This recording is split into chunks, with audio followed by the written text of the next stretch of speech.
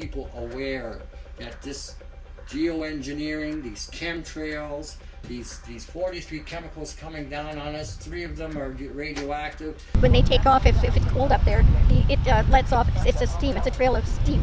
And it dissipates in seconds, a minute less, you'll see it disappear behind the plane and it's gone, it's just steam. What we're seeing now that we're calling contrails, or chemtrails, I'm sorry, is we see airplanes shooting out, two clouds of not something that it looks like steam but isn't, because instead of dissipating in a minute or so, it grows into all kinds of shapes. Nano chemtrails will even change the temperature and polarity to improve their seeding effects. Because nanoparticles can be potentially self-replicating, that is, they can be made to reproduce themselves until programmed to stop. From swarms, so the weather reports will use real-time updates from swarms of nano-sized smart sensors. Coming swarms of airborne nanobots to optimize wind dispersal patterns for germ warfare or chemtrails. The chemtrails are too familiar. After a decade-long dose, continue to inflict eye infections, nosebleeds, skin sores, muscle pain, chronic exhaustion, weakened immunity, acute asthma and allergies, short-term memory loss, and heart attacks. All right. The green light has been given to disperse swarms of wirelessly networked nanobots into the troposphere by remotely controlled UAV drones for global warming mitigation.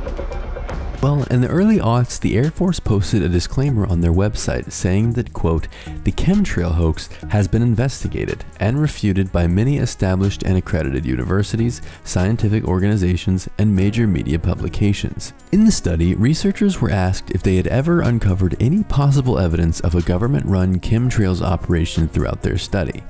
76 out of 77 leading atmospheric scientists and geochemists said no. Like weather control. Weather control's one. Well, they don't have any fucking control of the weather, because if they did, they'd make it rain all over Santa Barbara and stop these fires. Yeah. And he says, no, chemtrails are not real. The idea of chemtrails is absolutely false. The idea of condensation trails is absolutely true. It's a meteorological phenomena. Theorists, chemtrails, followers convinced something evil and secret is going on. The government or some shadow organization deliberately sprays chemicals to control our minds or to alter the weather. Okay, I can hear you now. Why are we wasting time on this? The process is called cloud seeding. How does it actually work? The salt canisters attached to the plane's wings release salt nanoparticles into the clouds. This stimulates and accelerates the condensation process and produces droplets big enough to fall as rain. Utah, where they take planes like this with flares attached. They fly right into the storm and send microscopic particles into the cloud. Cloud seeding is something that I studied in school for meteorology, weather modification. Another example is the array of technologies, often referred to collectively as geoengineering, that potentially could help reverse the warming effects of global climate change. One that has gained my personal attention is stratospheric aerosol injection.